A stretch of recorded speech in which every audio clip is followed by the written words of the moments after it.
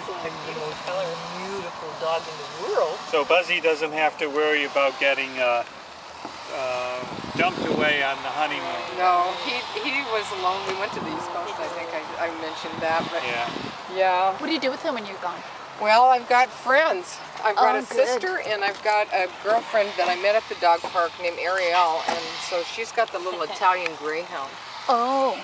And so she takes care of him, and then I found a dog sitter too that lives right on Centerfold, right, or Centerwood, right? I call it Centerfold. Oh yeah? Right. I do. Let him play, David.